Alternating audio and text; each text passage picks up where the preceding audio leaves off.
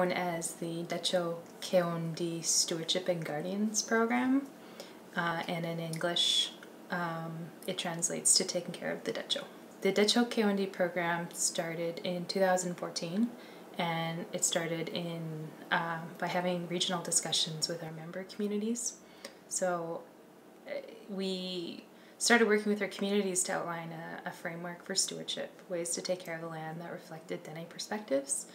And they came up with principles to guide the way we would develop programming and plan. And so the first principle was the Dene laws, implementing and following our own Dene laws, because in the planning discussions that we had with elders and community leaders, they talked about how Dene people have always been on the land and have always taken care of the land according to the Dene laws.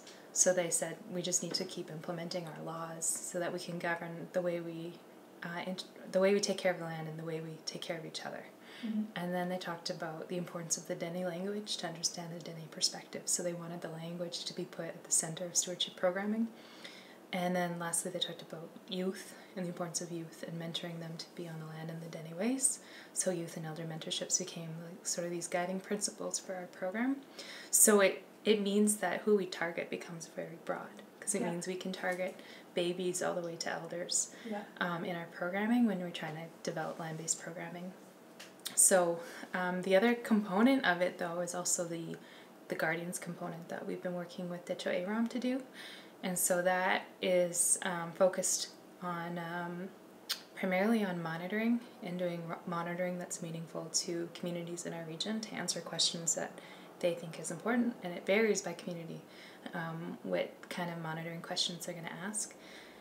And so in that sense, that we're targeting land users, people with traditional skills to get out on the land and do monitoring for our communities, and we're asking them sometimes to come into camps where they interact with youth and mentor them and teach them how they're doing monitoring. It also means that we're targeting researchers and partners and maybe even people outside of our communities to work with us and help us build programming that's meaningful. So it's kind of difficult to narrow down a target audience because we're trying to work with everyone. We've run ecology camps where we've taken youth out on the land, and they've been part of a monitoring project, and they've tried to learn how water monitoring is happening while at the same time learning how to pluck ducks. So there's an ecology and a traditional knowledge focus there. We've run language immersion camps where the focus is trying to teach people how to speak the language.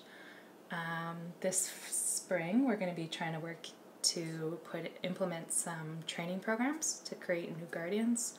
So the objective would be to certify people in monitoring practices. So it depends a bit on the program what the objective would be. We really look to people in the communities and elders to guide how we would approach things and how we would do it from a land-based perspective.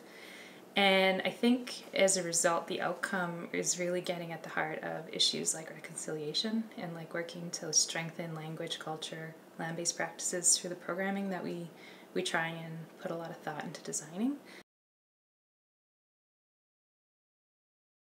When I think about Indigenous education, it means having an opportunity to learn about our own histories, to learn in ways that are meaningful to the Dene. For us in the North, it's the Dene ways of understanding the world. And also importantly, because there's been so much emphasis in a lot of our discussions with communities and elders, to me, language becomes a really big part of also that Indigenous education.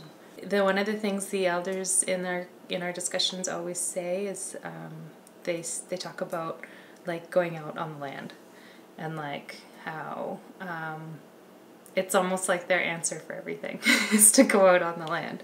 And so to me, that's also important when we think about Indigenous education, is getting those opportunities to go out on the land. There's lots to learn from discussions and workshops and writing and reading, but there's some things that you just can't learn unless you go out on the land. So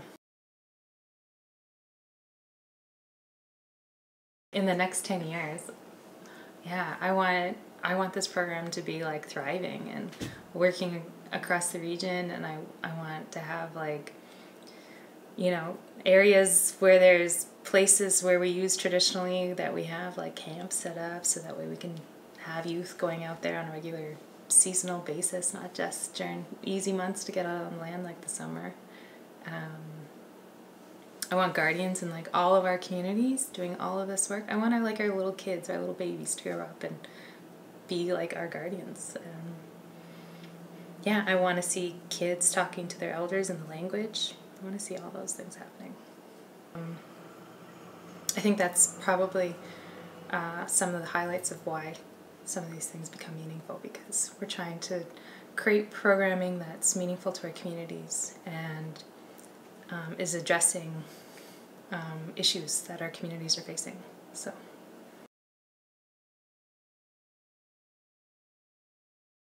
In order to have like a thriving stewardship and guardians program, core funding is a huge part of it. A huge challenge for us is year-to-year resources for the work that we say is important.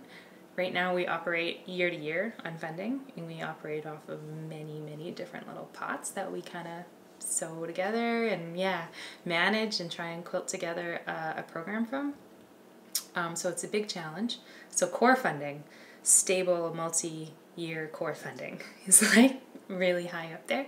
But the second part is also human capacity, because right now we just need more people involved in like moving the work forward.